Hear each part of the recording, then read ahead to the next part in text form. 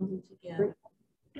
Purpose, dear Lord, to meet, to set up what is necessary for the city of Carson, dear Lord. We pray your hand of protection around Carson, dear Lord.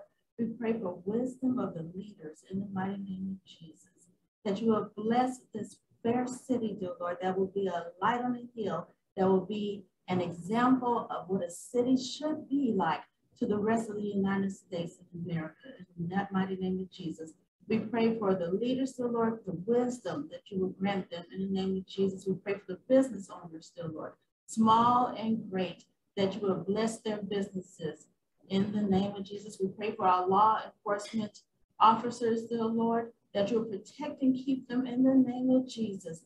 As they put their lives on the line to protect and defend this city, that you will bless them, dear Lord. Bless their families in the name of Jesus. And we pray for the rest of the first responders, that you will keep them. We pray that you will just bless the city abundantly. We pray also for the food, that you will bless the hands of the preparers, and that the food will be strength and nourishment to our bodies. In the name of Jesus, we pray and we thank you. Amen. Amen.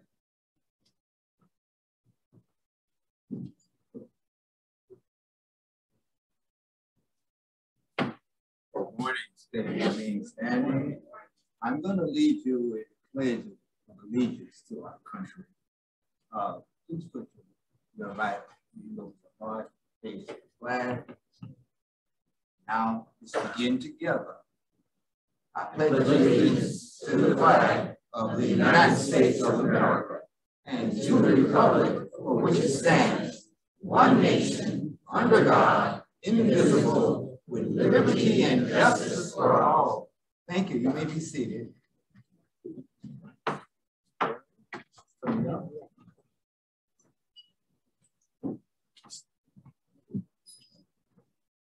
Thank you, Michael. For those of you who don't know me, I'm Barry Wade. I'm the President and CEO of the Carson Chamber of Commerce. And it's really nice to see you. I know we keep saying that lately whenever we have in person, whenever any of us go to any person event and see more than 3 people, it's just so exciting. So thanks so much for being here today and for helping us celebrate the work of our state senator and sharing with us. So a few things. First, I wanted to acknowledge our sponsors. Marathon Petroleum and Watson Land Company are presenting sponsors. Thank you very much.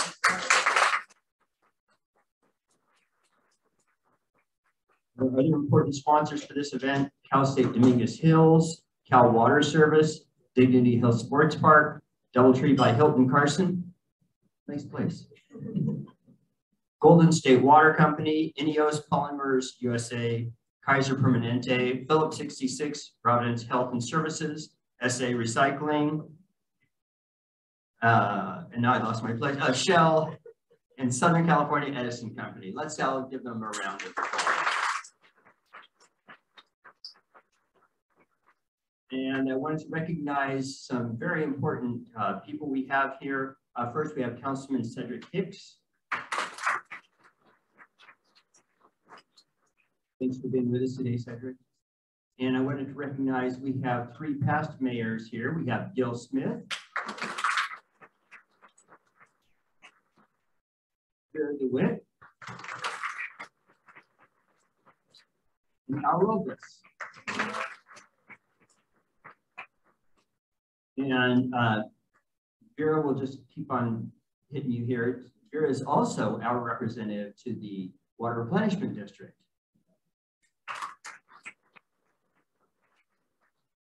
And then I saw Harold Williams. There he is. And Harold is a past councilman and also past public works director, I should say, so who I started working with, and I'm not going to tell you how many years ago now it's been, Harold, because it makes us sound old, but he is with West Basin Water, so we have a lot of water representation here. Water, we got water in the house, that's a good thing. Let's see, who else did I need to mention? Who am I against? Oh, Captain Jones, where'd you go? Carson Sheriff's Station Captain.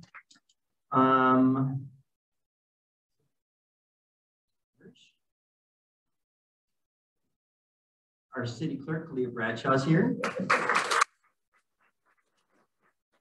This is my first chance to introduce you, so that's exciting. So I've known you for years through Cal State Dominion Sales, and we are delighted to have her as part of the city family. And who else have I missed? Yeah. I'd like, if you would allow me to introduce our brand new general manager of West Basin Municipal Water, Mr. Carson. Thanks for being here today. And welcome to Carson. We have June from Mike Gibson's office. June, I just think you has been one of my friends. That's most of this crowd. And we have our, we're going to collect business cards here, because if we don't announce you, then of course you somehow disappeared. Training, because remember we used to do this for the quarterly breakfast. Yes. When I go around getting the cards to put in the. That's right. Yeah. And we're going to have quarterly breakfast again soon. So the last quarter was really long. Okay. So we have Chio Leslie and Jasmine Guerrero from Senator Bradford's office. They're in the district office. Let me make sure I get your time. So my friend Chernell Blevins from, and okay, I got to get the whole thing here. Family and Community Engagement Director from Board District 7. Which of course is almost all of Carson, except for a tiny piece.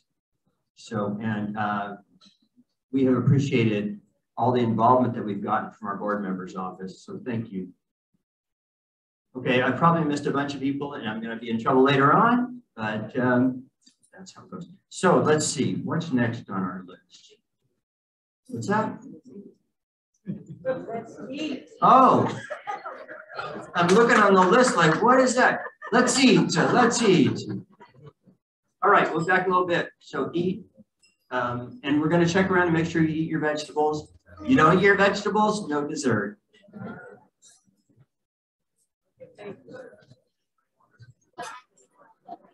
So welcome back. Hope you enjoyed your lunch. Keep on munching on your dessert, because if you don't finish your dessert, you can't have more vegetables. It's part of our new Get Tough policy. We have standards. So a few people that I wanted to mention. We have Monica Cooper, our city treasurer, has joined us. And from Supervisor Holly Mitchell's office, we have Sarah Harris and Pamela Leo. And then somebody, if you don't know, you should know, if you want to get any business done in the city of Carson, Latoya Butler, hiding over there in the corner. So next up, I wanted to bring up Steve Koenig from Marathon as one of our sponsors. He is going to just share a few words.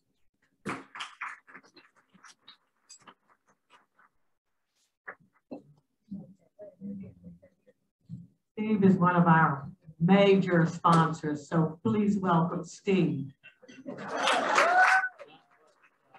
Absolutely necessary, but thank you so much. Thank you, Barry.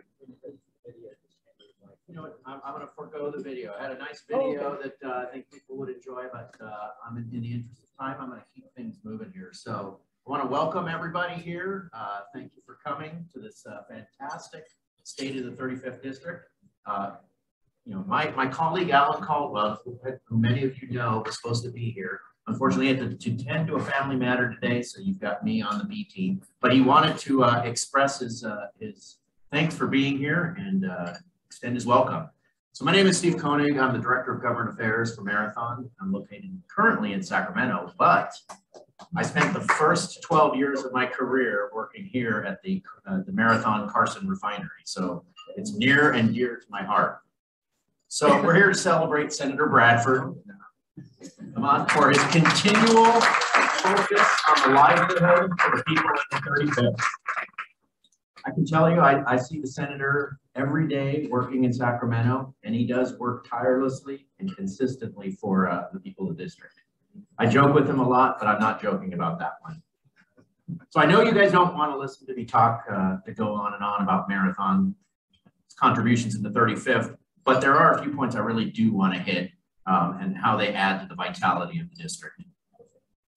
As many of you may or may not know, Marathon is an important provider of transportation fuels that move our daily lives and power our economy. You might know us by ARCO or Tesoro or Endeavor, but however you know us by, the fact is we've been in this community for a long time, over 100 years to be precise. Isn't that precise? We provide reliable, affordable. I wanted to hear a chuckle on the affordable part. Guess I didn't get it. Transportation fuels, right? They're really manufactured in the most environmentally conscious manner anywhere in the world. These fuels drive cars, trucks, planes, ships that make all our everyday life possible. And we do it with 1,500 employees here in the district. They work here in the district. They're represented by the United Steelworkers for all our plant people that operate the plant. Our industry has a huge multiplier, right? I mean, if you look at the Bureau of Labor Statistics stats, it's somewhere between a 5 and 8 times multiplier on direct jobs. That doesn't even count the indirect jobs, right? The people going out to lunch. These are all trades jobs. All our maintenance work and major work is done by the building trades. And these all represent living wage jobs that are 6-figure jobs.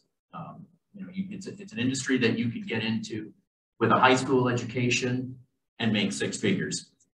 They're transitional jobs for veterans. We hire a lot of veterans, formerly incarcerated people.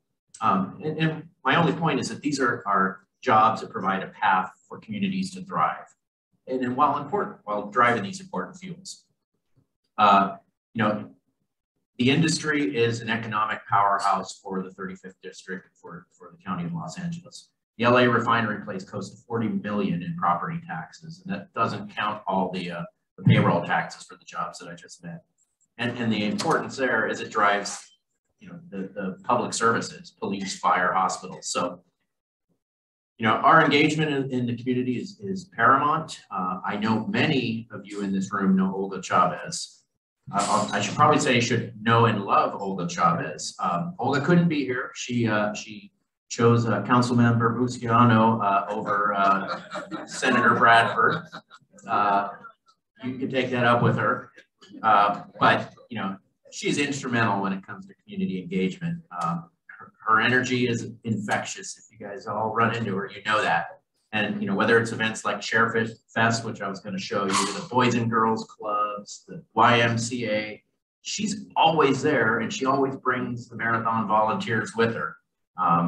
She's been responsible for over $3 million community investment in this region in the last over the last couple of years.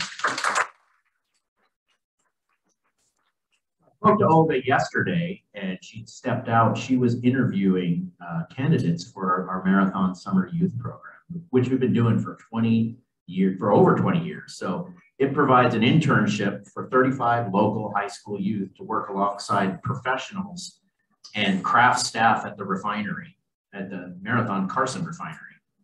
It's a program that I am very proud of. I mean, it's been around for quite a while, and it gives a fantastic experience to young adults that makes them, gives them the experience, makes them confident, so lets them enter the working world and be, successful in life. So on a different note, I'm also especially proud of environmental stewardship. I left this shameless promotion on everybody's chair, but it really is actually interesting.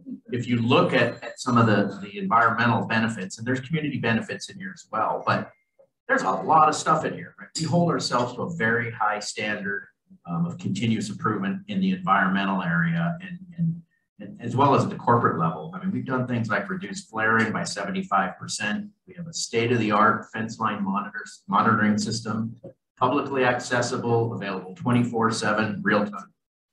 We have a community alert system that in the area. So we've got a lot of improvements that we're working on, and there are a lot more.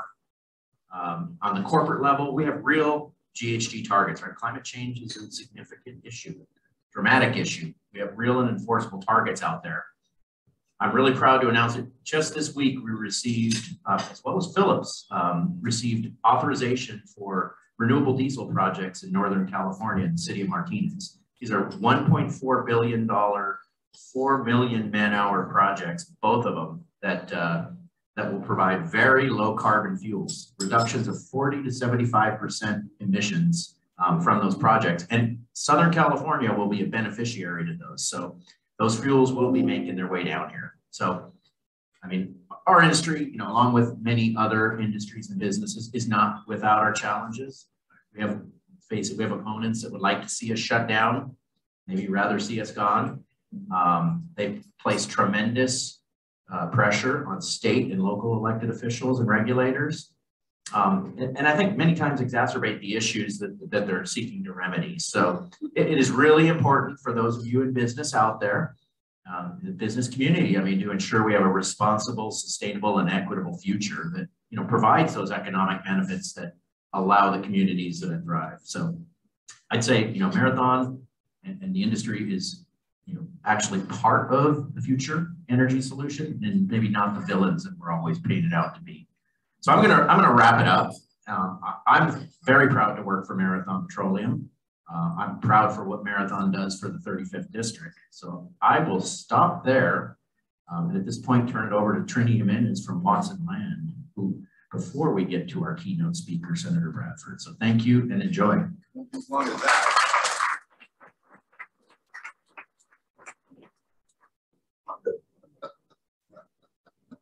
So Trini had to step away with an emergency, but he gave us a video to use. So let me switch my MC hat to my AV kid hat.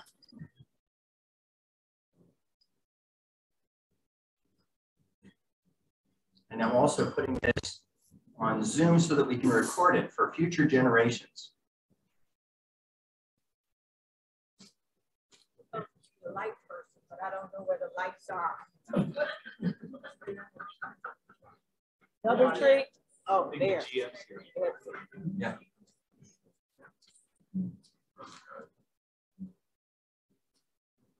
And roll tape, cue talent.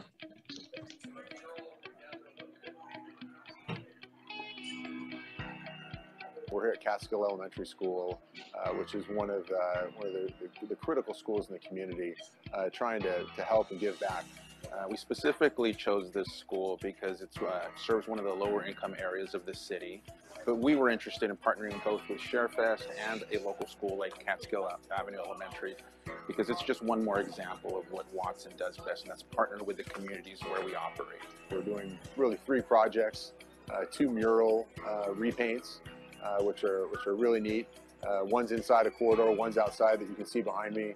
And then just over the back of the building behind me, we've replanted a garden, a succulent garden, an herb garden, a rose garden, and we've given the kids some areas to plant and nurture seedlings for next season.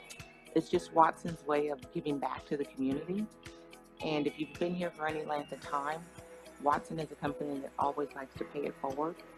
One of the neat stories about today, which I didn't know when we booked the engagement, was that one of our own teammates, Myra Lamb, went to elementary school here. This is her school.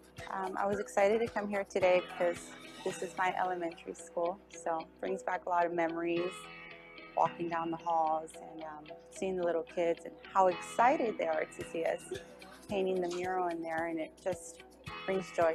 Watson & Company actually encourages you and expects you to get involved in the community at either, whether you mentor kids in high school, whether you volunteer at a hospital, or, you know, even within the company. So for them, it's super important to get the employees out in the community, so we get a feel for all the needs that's out there. Being a part of the community is part of Watson's DNA.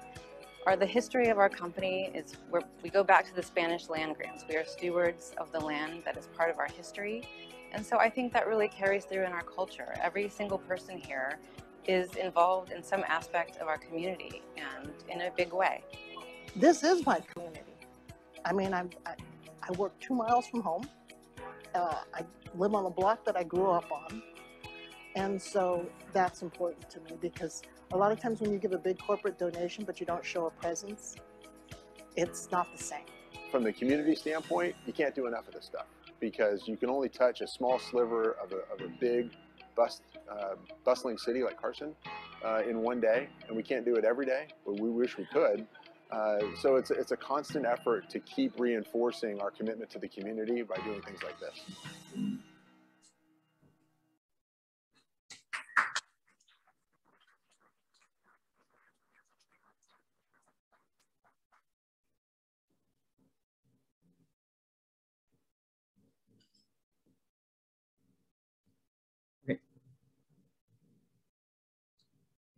So, we need the lights again.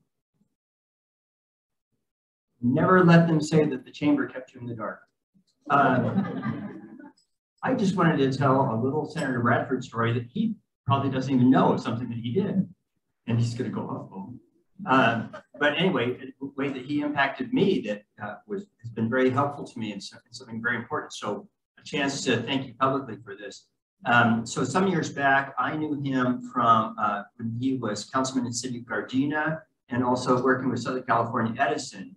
And I was a staff person through the South Bay City's Council of Governments and got to work with him quite a bit, and also through the Edison side with economic development and all the things going on, working with Lance and Jeannie and our whole team.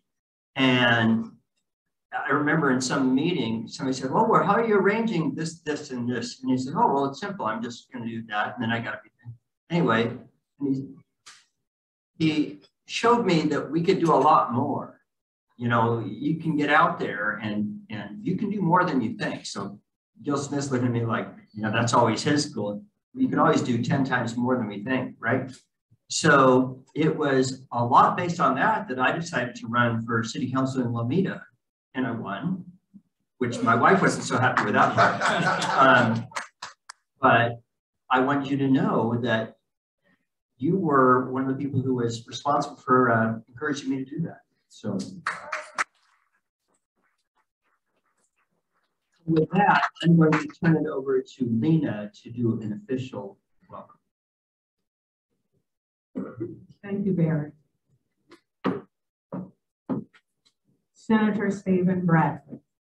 Stephen Bradford brings a lifetime of experience to the Southern California Senate and over 2 decades of public service, first as a Gardena City Councilman, then as a state assemblyman, and now as a state senator. Bradford has proven himself to be a great citizen activist and public servant.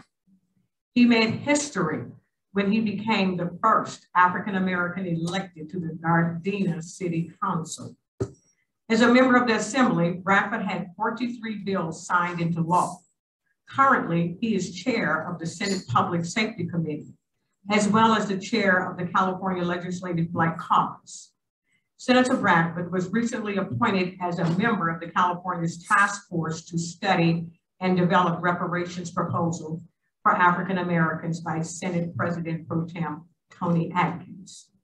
Senator Bradford is an advocate for criminal justice reform, diversity and inclusion, empowering underserved communities and bringing equity to the cannabis industry.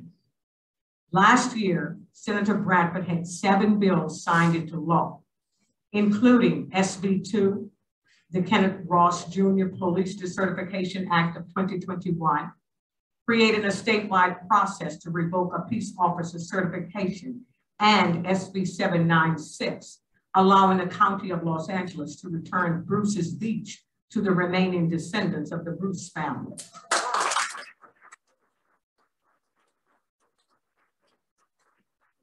Prior to his service in local and state government, Bradford was a public affairs manager for Southern California Edison, district director for the late Congresswoman Juanita Millender McDonald, program director for the LA Conservation Corps, national director of Bigger and Better Business for Phi Beta Sigma fraternity, and worked for 7 years as a marketing and sales representative for International Business Machines Corporation, IBM.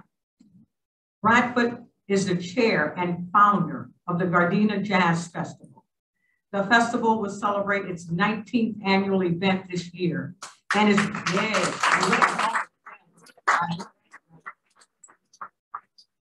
and is one of the most popular events in the South Bay.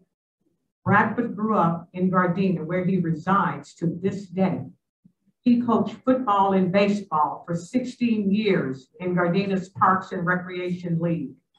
Bradford attended San Diego State University, and he earned a Bachelor of Arts in Political Science from California State University, Dominguez Hill. He also served on the board of the Mervyn M. Dimely African American Political and Economic Institute, a nonpartisan public policy think tank.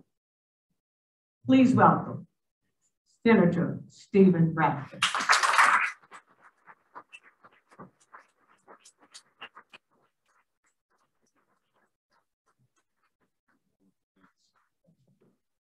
Thank you, Ms. Whitaker. Give her a round of applause for all and Barry does for this chamber on a daily basis. And thank you for that introduction. I mean, I would like to take you on the road with me because my mother doesn't introduce me that well, so I appreciate it. And one thing you failed to mention, I was part of this chamber for 12 years. I was on this chamber board for 12 years, so I know the great work that this chamber has done and will continue to do. And so I'm honored to be here today. And really, I didn't know this was a Steve Bradford really day. I thought it was all of our elected officials who were going to be here giving updates. And then they said, no, it's just you, state of the 35th Senate District. But I really don't have anything to talk about because we haven't done anything in the last, no, sure. Y'all got all serious. But I can look around at every one of these tables in this room, and it's someone at all these tables that have touched my life. Whether it's Gil Smith, the first elected official here in Carson, the founder of the city, a man who gave me encouragement and inspired me to run for office. I mean, really a true pioneer in this city. I mean, I can go around. Harold Williams, I mean, come on, he was out here on the forefront. I mean, my former mayor here, Albert Robles. I mean, we were in the trenches together. I can go around and around and around. So I thank all of you for being here today. My good friend Cedric Hicks, councilman here in the city of Carson. Give him a round of applause. Tamara Lewis, we sat on boards together too, and all what she does at Dignity Health Center. But I'm here real quick just to really talk about what we're doing in the 35th Senate District. And as stated by Ms. Whitaker, mentioned last year was a good year for me, but it was a slow year for me because that was the first time I only had 7 bills signed. And I'm like, wow, my number went down, but we were only allowed to introduce 12 due to the pandemic. Whereas now I have 20 bills that are making its way to the Senate and hopefully through the Assembly and to the governor's desk. But as she stated, she mentioned some, and I realized nobody clapped on SB2. I wonder why that was the case. Nobody clapped on SB2. And really, and I'm not saying that you should have, but I'm just saying that was monumental too. For being able to bring police reform here in the state of California. We were one of only 46 states, okay? And we pride ourselves on leading the way on everything, the environment, the economy, technology, but we were behind 46 other states when it came to real police reform. And I respect everyone here in this uniform, and I thank you guys for being here today. I have family members who put that uniform on. You know the friends I have in your department, Captain. We get opportunity to spend time. But we have to know if there's bad teachers, there's bad politicians, they're bad doctors, they're bad lawyers, there have to be bad police officers as well. And it puts a stain on those good men and women who put this uniform every day and do the job. So SB2 was life-changing because it was named after Kenneth Ross Jr., a young man who grew up in my neighborhood. His grandfather still lived around the corner from me, and he was running from the police. Not running toward, running from. And I've grown up in Gardena my entire life. I've been on first name basis with the last 4 police chiefs. I've known almost every officer on that department since they were a rookie. And when I heard about that shooting, I said, that's not Gardena. I says, that's not the character of Gardena. Only to find out it was an officer who had transferred from Orange County, who had been in 3 questionable shootings there. And without police decertification, we're allowed to do the wash, rinse, and repeat. We'll allow officers to commit heinous crimes and transfer before anything happens to them and get rehired. So that's the end of that. So that's all the reason I said that. But also fair pay to play. I chair public safety, and I want to make sure our officers are just as safe as our citizens. And people talk about defunding the police. That's never come out of my mouth. We want to reallocate funds and make sure police have the resources they need. And we want to make sure people are properly trained, because Black and brown people call on the police more so than any other community. But we want safe, reliable, and responsible policing in our community. So we are totally on the same accord. But she also mentioned SB 206, name, image, and likeness that I authored 3 years ago. And it changed the life of college athletes. It allows college athletes to monetize their name, image, and likeness, just like any other student on campus. Many folks were unaware, if you were on scholarship and say you had a computer science degree and you develop an app, you can monetize that. You can sell it. Asked Zuckerberg, he was in college when he developed Facebook, and he was able to monetize that. Today, he's a billionaire. But if you were a college athlete on scholarship, you can't go out and have a workshop on football or basketball. You can't even sign your name to a jersey and get compensated for it. And why is that? So we changed that. SB 206 changed it, and it's changed college sports all across the nation. So I'm excited about that. And we just gave it a little facelift last year.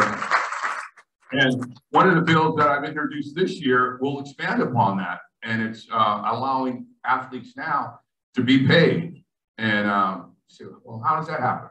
We're seeing of the revenue generating sports that make a profit, be it basketball and football, 50% over your profit should be put into an annuity and set aside to incentivize these college athletes to stay in school and graduate.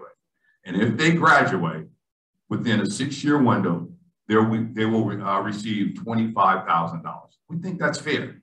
We think that's fair, but the universities are opposing it. USC, for one example, I mean, great institution. I mean, we got plenty of folks who went to USC in this room, and I love USC. But I did a tour 2 weeks ago because they were trying to convince me the bill wasn't necessary, and they took me around their facilities. I mean, state of the art. I know probably some programs don't have a program as nice as USC, but their total scholarship for all their scholarship athletes is $21 million. They have, I think, 12 full-time coaches. They make $21 million. So don't tell me there's no profit in sports at USC. So we're just saying, share a percentage of those profits, put it in an annuity fund, and incentivize these students to stay in and graduate. So that's one. Another piece of legislation I've introduced is vehicle stops. As we've seen all across this nation, it's not a California issue, it's all across this nation, that an individual gets stopped by simply because his traffic light doesn't work or his blinker doesn't work, and it escalates into something else. We saw it in Minnesota with what's my young man who had the air freshener hanging over the window and wind up losing his life from that. We're saying, let's eliminate that. Officers have more things to do than stop somebody because your blinker didn't work, or, your headlights out. So we're saying, let's eliminate that. And it's had bipartisan support. It was my Republican colleague who suggested this to me. He says, hey man, we're wasting a whole lot of law enforcement time making unnecessary stops. So hopefully we'll get that through both houses and get it to the governor's desk, because we saw what happened, like I said, with Sandra Bland in Texas. I mean, these were unnecessary vehicle stops, and she winds up losing her life mysteriously, after being arrested. Another piece of legislation, 1401, well, that's the one dealing with college degrees, revenue and incentivizing athletes to get a college degree. SB 1273 would give school officials and administrators and teachers the discretion of when to call law enforcement. We've seen in the last 2 months, kindergartners being handcuffed.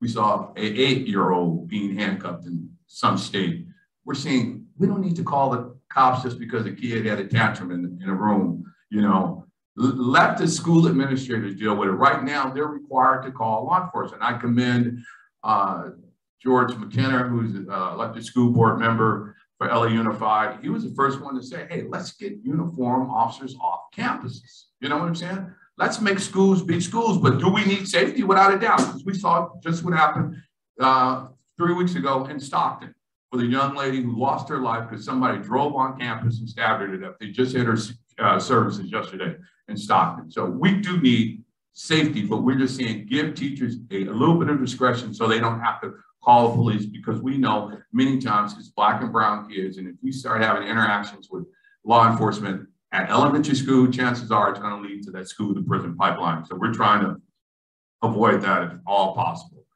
Another piece of legislation is SB 1293, which removes the taxes. On cannabis. We're trying to make this industry safe and it's legal. It's passed by over 60% of the vote in 2016. And whether you like it or not, it's legal in California. So let's make it fair where these businesses who are now trying to open up can afford to keep their doors open, because the taxes are so exorbitant right now. It's only encouraging the illegal market to flourish. And that's what's dominating in the market right now. And we're seeing, hey, we promise all this tax revenue to the state of California, but if nobody's coming into these legalized shops and they're buying it illegally, then we're defeating the purpose. So we're trying to reduce the excise tax from 15% to 5% and remove the cultivation tax. We seem to be in good discussion with the governor right now to make sure that it thrives. And right now, if you're have a dispensary, you pay taxes in advance of your inventory. Who does that? You don't pay taxes in advance in a grocery store when you order your eggs and all that, and you pay at point of sale. And that's what we're trying to say with this as well. Apply the tax at point of sale, because this is driving up costs too. So inventory, cannabis inventory has a shelf life just like your milk, your eggs, and everything else. And if you don't sell it, you got to throw it away. But you've already paid taxes on that which you are winding up throwing away. But different, again, in grocery stores, if your eggs go bad, you just throw them away. You haven't paid taxes on that. You don't pay taxes till you sell. So that's one of the things we're working on too. Another one is the Jumpstart Act to incentivize private capital investments in small business and minority-owned and women-owned businesses. I've always been a strong advocate of minority participation. Just 4 years ago when we passed the gas tax, SB1, one of the conditions for me voting for that, I said, I've got to make sure that people of color, our disabled veterans, and our women have a seat at the table. And Jerry Brown been around when he was in committee and agreed upon that. And he agreed upon it so much so that we did what? We brought Jerry Brown to Cal State Dominguez Hills 4 years ago, and he invited 400 minority contractors, women-owned businesses. And we're hopefully we're living up to the commitment of that. But I'm hearing that it's still a lot of women and minorities not getting the business opportunities that we hope for, but we're still going to fight for it. So we're trying to incentivize that as well. And I know we have some folks with the Water Board, Harold Williams, Vera DeWitt. That's also, I introduced a bill that helps with water rates. So hopefully we'll get that to the governor's desk. And one bill that I'm really proud of is SB 1334, meal breaks for our public sector and UC nurses. My mother's a retired nurse. I have two nieces that are nurses. And we want to make sure that not only are the patient ratios fair, but these hardworking individuals who are the front line, who are taking care of our most vulnerable, our sick, our frail, our seniors, get proper rest breaks, get proper lunch breaks. So it's common sense, but right now it's not being enforced. And another one is 1371, fair and just wages for incarcerated workers. I mean, you know what the average inmate makes an hour in prison? Somebody said something. About somewhere between 3 to 6 cents. If you're lucky, some make 8 cents. And we're trying to bring it up to $2. And we say this is because the average person who's incarcerated has restitution. He or she has child support. But you also have to buy your hygiene materials and stuff from the canteen. And it's estimated that at 3 cents a year, I mean, 3 cents an hour, you can work for 22 years and still not pay off $6,000 worth of restitution. Something's wrong with that. So, and people thinking, oh, you're trying to enrich inmates. No, we're not. We're just making sure when they leave, they're not still in debt. And while they're there, they can survive, or you don't have to have the illegal contraband that comes into prisons every day that we all know about it. Another piece of legislation I'm not the author of, but my colleague, Sidney Comlager is. What's the number on the one that you just talked about? 1371. 1371. Okay. Thank you. And Senator Sidney Comlager, I believe her bill is 1304, and that's gate money. Anybody know what gate money is? It's the amount of money that you're given when you're released from prison. Anybody know how much it is? $200. Know when that was set? 1973. Tell me anybody in here could, you know, could survive off of what you made, or if you were around in 1973. Okay? And you're releasing people on the street with $200 in their pocket. Sidney Comlager, it's one of the pieces of legislation that we're supporting through the Legislative Black Caucus. Again, I'm the chair of the caucus. We're trying to increase it to $2,500.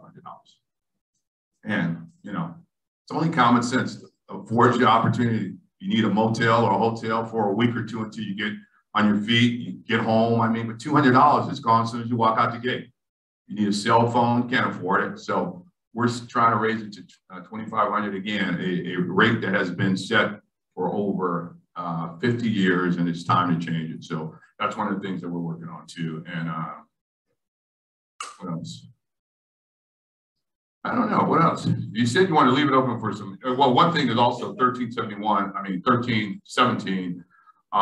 It's a pawnbroker consumer privacy bill. It's aimed at protecting pawn customers from their identity being put out in the universe. So we just want to narrow that down to what kind of information is available. Still want to make it available to law enforcement if they're dealing with stolen goods in store, but don't put individuals' private information, their driver's license, their home address, all that stuff.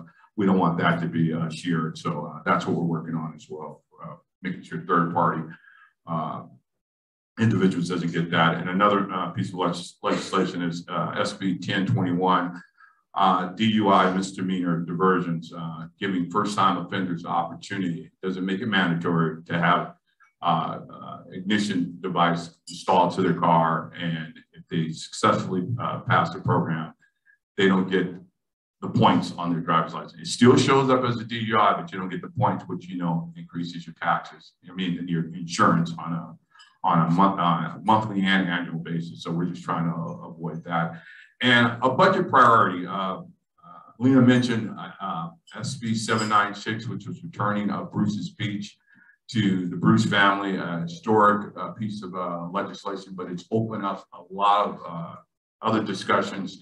And how many folks are familiar with Allensworth?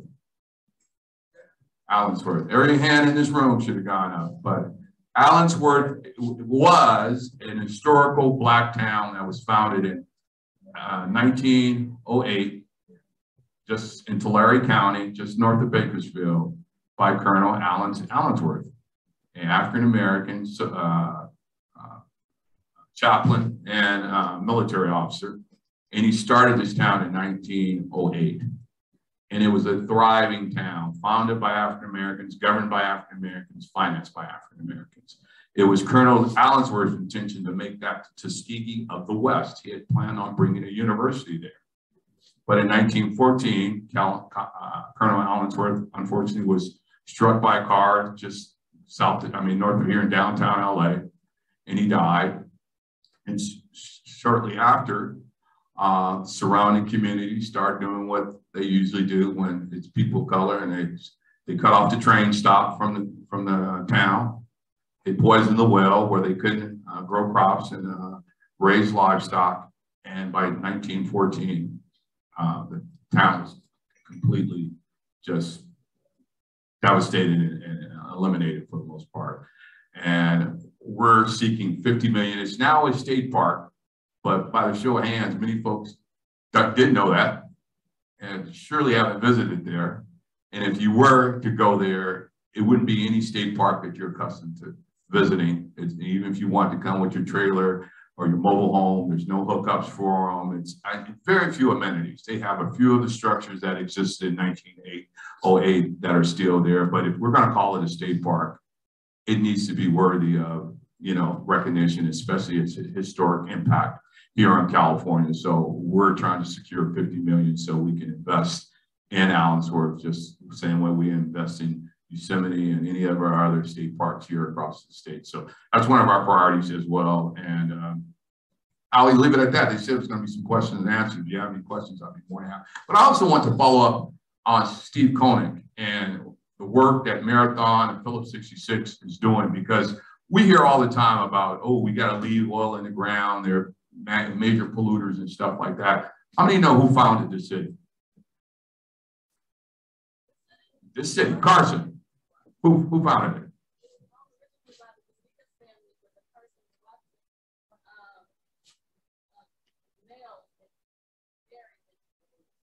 Okay, that's the lineage part of it from the, but it was Atlantic Richfield Company that put up the resources for the city to be founded. It was a fight between the city of LA and I think I forgot who wanted to incorporate them. And no, they stood on their own, and Atlantic Richfield helped put up the money. So I'm seeing this town would not exist, this city would not exist if it wasn't for the Marathons, the Phillips 66s, the Atlantic Richfield companies. And we need to know that history. And as Steve stated, I worked for an environmental nonprofit, and I'm passionate about having clean water, clean air, clean soil, but sometimes we overstate the risks and exposures when they do it far better today than they did 10 years ago, let alone 20 years ago, let alone 50 years ago. And we need to recognize that. I was able to take a visit in Lafayette, about 2 months ago, Steve? And we went up to Lafayette, Northern California, and we visited a Phillips 66 plant. And they're doing hydrogen, renewable energy. Renewable fuel. They're doing it clean, they're doing it efficiently, and it's state of the art, but nobody wants to talk about that. So we are getting better at all those things. I don't know a single person in this room who wants dirty air, dirty water, dirty soil. No one wants that. And I say we're challenged with being better stewards and leaving this state and this country and this world better than what we found it. But many times we hear the false narratives that they're polluting and stuff like that. If we left oil in the ground, trust me, you would have no asphalt for your roads. You would have no tar for your roofs. You would have no tires. You would have none of these plastic products that you need to do whatever you do. You wouldn't have any computers, because all that's made out of petroleum products, whether people want to believe it or not. So I just want to say, be cautious of what we ask for sometimes. It's not as bad as people make it out. And I had to learn that a number of years ago. I took a forest tour, and I'm a city guy. And I went up to Northern California to Weed and Shasta, California. Yes, a town called Weed. And it's a lumber town. They don't grow no weed there. It's all timber and weed. And I sat in y'all know about the Hertz Castle in San Simeon, but they own a property that makes that look like kitty land up in Weed, California. It's an amazing campus of homes, and they have a major home, one big home, mansion, I guess you would call it.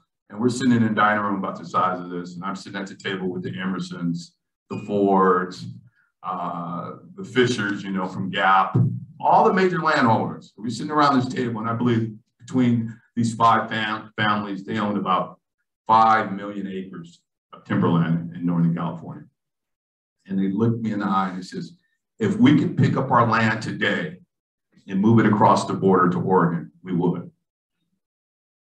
And I'm like, wow, that's telling. And I said, why is that? He says, because we can't cut down a tree in California. In order to cut down one tree for commercial use, you need something in California called a timber harvesting plan. You need it in Oregon, you need it in Nevada, but you know how long it takes to get it in Oregon? 60 days. Know how long it takes to get it in California? I mean, Not 10 years, it ain't that bad. We bad, but we not that bad. It takes 3.5 to 5 years to get a timber harvesting plan okayed by the state of California just to cut down 1 tree for commercial use. So when you hear about all these ongoing fires that now last weeks and weeks at a time, it's because we are not cutting down trees anymore, folks. It's not because of climate change alone. It's not because of all these things that on land that's supposed to have maybe 100 trees an acre now have 400 trees an acre. And that's the fuel that's, you know, feeding these fires that go on and on, but nobody wants to have that conversation. And had I just stayed here in my district and not visited, I would have believed the narrative too. So we have to manage our forests a whole lot better than what we do. We don't do that. And those are all the, you know, contributing factors to much of what we see on the news, and we attribute it to climate change, or we contribute it to whatever, you know, the politics of the day. But we need to just do better at telling the truth. And that's one of the things I try to do as an elected official, is speak truth to power and just tell the truth. And you know, and because I get along with all my Republican colleagues. People find it so hard to believe that, man, you're a Democrat and all the Republicans get along with you and you get along. Because at the end of the day, we all want the same thing. We might go about it differently, but they all want the same thing. They want good schools, they want safe streets, they want affordable housing. You know, we might not agree upon how we do it, but we all want the same thing. And I have to learn, because the majority of the Republicans, they're the farmers and the ranchers. You know, we produce 40% of the nation's produce here in California. And a lot of my colleagues are ranchers, and they tell me, and I've learned from them.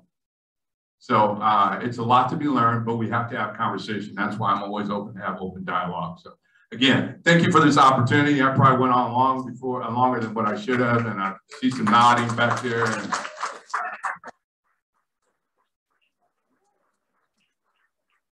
would I supposed to take a question? No, I'm still, it might be a question.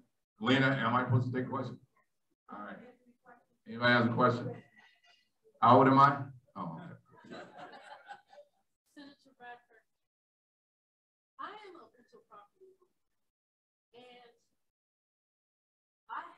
I won't say I've struggled during the pandemic, but I have a lot of colleagues that have. Because you have people that are not paying their rent, and they continue to do so, even though they're taking trips and buying cars and doing all these nice things. And it seems as though the government is really putting a lot of energy on helping tenants, but us landlords, we're just kind of out there. So is there anything coming up that will consider us landlords, not so much more than tenants, but at least have a balance? Well, I thank you for that question, because I served on the pandemic task force, economic recovery task force, for the last 18 months. And the biggest issue that was discussed was rent forgiveness. And I said, time out. We got to look out not only for the tenant, but for the landlord as well, because it's many people in this room who are landlords. And many times we conflated with landlords being these big conglomerates and these land barons, but many times it's your nurses, your postal workers, your local elected officials, you know, folks who've invested in their retirement, their kids' college funds, and these are not wealthy people. And as I told my colleagues, I says, if you think, you know, not paying your rent is gonna just protect the tenant, it's gonna harm the landlord because they still have a mortgage to pay. So we did do a piece of legislation last year. I forgot what the bill number was. I was a co-author of it, but it did provide landlord protection. You would be able to get your money in arrears through BOE and the Treasury Department, and it's out there, but a lot of landlords did not apply for it. But we did create a fund where landlords could be compensated for their lost revenue up to 6 months. And so really, it's one of those issues that we constantly talk about, because we just can't look at one side of the coin. You have to look at the landlords as well. And I also did a piece of legislation for the landlords with 50 units or less, you know, to give them a tax break too. So some of those things, because we're not, you know, We know who these landlords are, and they're not all wealthy people. They're not all, you know, multimillionaires and billionaires. They're regular working people, like many of you folks in this room, that happen to invest in a piece of property, and you shouldn't be punished. But we haven't quite, you know, threaded that needle 100%, but you guys are at the table, believe me. And you have the Apartment Owners Association of Lake, Malcolm Bennett, who was a fierce advocate, and up until he passed last year, up in the Capitol, making sure that we looked after, you know, the landlord. So we're looking after you. Yeah, you hear more about the tenants, but we are looking after the landlords. Yes, sir. Gas prices are Ask Steve Koenig right there. The state is operating, I understand it has a surplus. So why haven't they eliminated the tax, the state tax on gas? That has been in the discussion, but eliminating the state tax is, we feel, well, I should say it's some that feel that would be the direct impact. The governor is now looking at refunding each California $200 per person per household, up to $1,000 per household, and they're hoping that would have a more direct impact on people's wallets versus eliminating the gas tax. So it's one of the things that's still being negotiated. It's not in stone yet, but it's on the table. It's on the table. Yes, ma'am.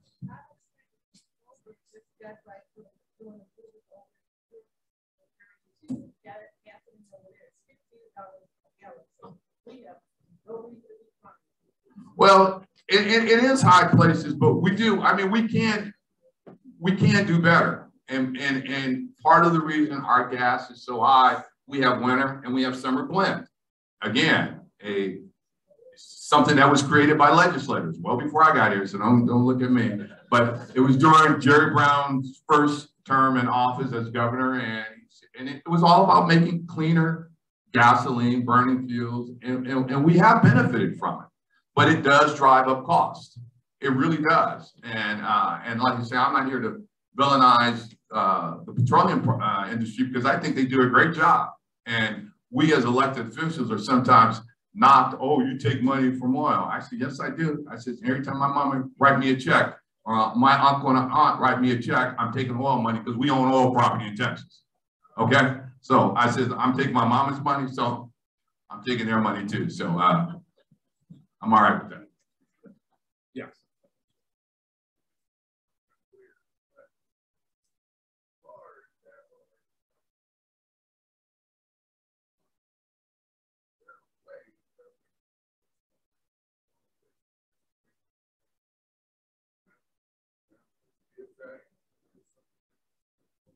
I think that's more of a local issue, what the local police departments do with that inventory or those cars that they compensate during criminal activities. I remember in Gardena a number of years ago, the police chief was riding around, this is 4 police chiefs removed, was riding around in a red Cadillac. I said, well, where did that come? He said, oh, we confiscated it, but he used it for parades. So I'm pretty sure they could do whatever they want with it. If they want to donate it to a nonprofit, they could, but I found it kind of odd. He was riding in a parade. So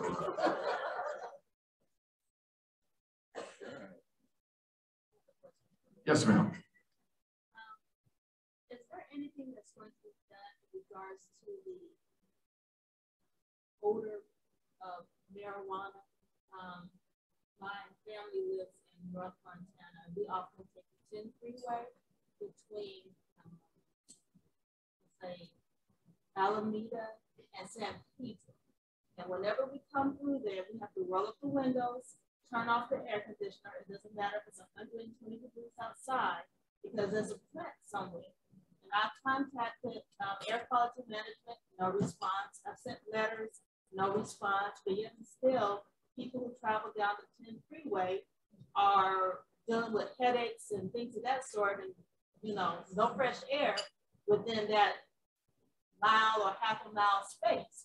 Is there anything that's being done to assist people? I know that there's this thing as far as helping people to use marijuana and supporting them, but what about those that don't use it and that are affected by the scents and headaches and things of that sort? from being near that type of activity? I mean, that's the first I've heard of this. I mean, I've heard about being around dispensaries, and that's why you can't use around dispensaries, because we've heard about folks consuming and those that smoke emanating and going into, you know, the neighborhood. And so that's why I know you can't consume on site at dispensaries. But you saying that's a grow? Yeah, that's at it's at a grow. On the 10 freeway. And where's that grow? It's between, you say where? You know what? It's somewhere off of Alameda, and I'm thinking that it's on the south side of Alameda. It must be some large inside industrial grow. And really, that's one of the reasons why they encourage inside grows, to kind of like suppress the odor as well, versus the outside grows that you have. And that's a challenge also that you have, whether you grow it inside or outside, all of that. That's the argument up in the Emerald Triangle about that. But I don't know. I'll look into it, but that's, I'm more, I mean, again, that's more of a local issue than a state issue. Is the ordinance and regulations that those local communities impose as it relates to. Was there someone that you could direct me to contact? I first have to know where it is. If it's in the city of LA, they do have a cannabis czar who oversees all things cannabis. I mean, city of LA does, Oakland, San Francisco, Sacramento, but a lot of these communities don't. So it all depends on where it is. So it's okay. Questions are free. All right. Some math questions, perhaps? Math? What do you say? Train to Sacramento traveling in 40 months.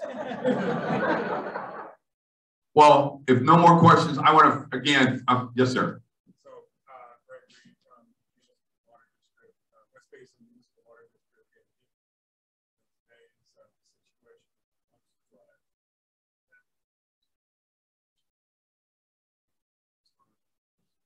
Well, we should encourage storage. Again, we let millions of gallons of water run straight to the ocean every year.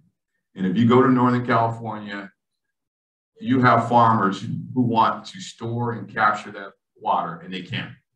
It's against the law right now to capture rain runoff on certain areas in California. You have to let it drain straight to the ocean. I think it's the most ridiculous thing. We passed legislation about 7 years ago, the voters did, to build above ground storage and conveyance, and we have not dropped one shovel in the ground to build any of that.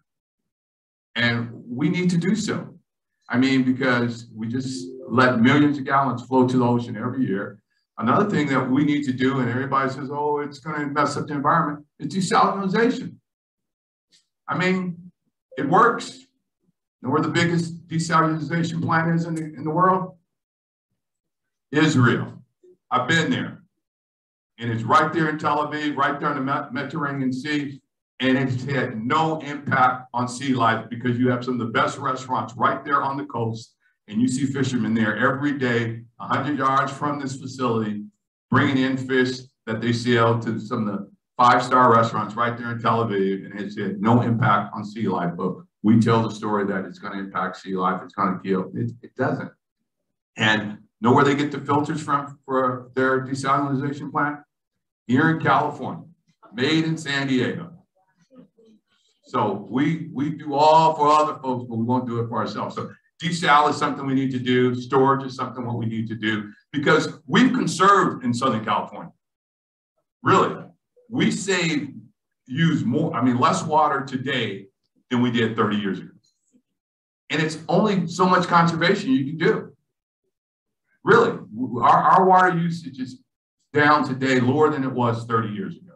And we need to pat ourselves on the back with all the environmental programs, the low flow toilets, all those things, you know, drip irrigation. But at some point you reach a point of no return where folks can't conserve anymore. So we need to start saving. We need to build those reservoirs that the voters approved about 7 years ago. And we still haven't done that. So that's part of the challenge there.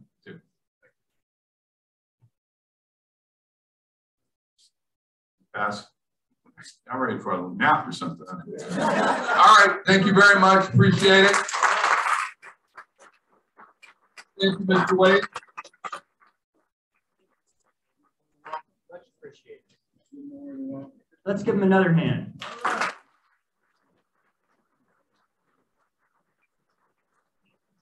We're working hard for our communities for a long time and making a difference, as do many of you. And so appreciations to all of you. A chamber is, the strength of a chamber is that people get involved from different sectors and come together and make more than any of us can individually. So, okay, raise your hand from the water industry here, because I see a lot of my water friends. Okay, who's from petrochem industries? So yes, I'm merging that together. Healthcare. Okay. You know, we have a lot of different companies. SA Recycling's got its full gang over there. So, law enforcement. We have our local government folks. We have Dignity Health Sports Park. Sorry, you're in your own category, but it's a great category. How about our nonprofits? The strength of the chamber is when we work together to get something done. So it's when you let us know that LAUSD was doing a program on Saturday where for students who had been admitted to colleges, and they did this at Cal State Dominguez Hills, and they needed some giveaways.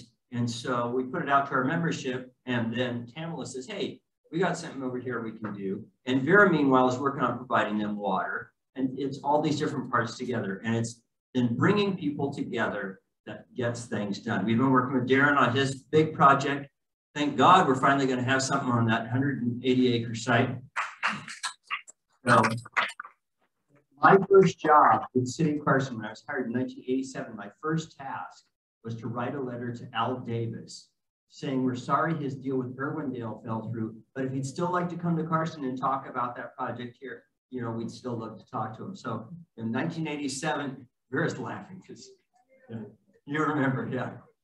And then we had Ferrante after that, and anyway, but so it's been a lot of work, but here it is, you know, everybody's coming together on this and we're going to make it happen. And so that's the kind of progress that we need and working together. Last week, Chick-fil-A was having a problem with one of their employees being harassed by a former boyfriend. And so we contacted the sheriff's department and said, hey, what do we do? And they put them in contact with some resources to help with an intervention to get something done. You know, it's making those, dealing with those little problems, dealing with those big problems. So YMCA the other day, they wanted to talk to somebody at the mall about doing a, what was it? A wellness program. And so sure enough, Jesse at the mall, you know, it's just by working together. And so Amy and I have it very easy that we just get to connect all of you guys. And it's a lot of fun and we appreciate it and we appreciate all of you. So do you have anything else you want to add, Lena?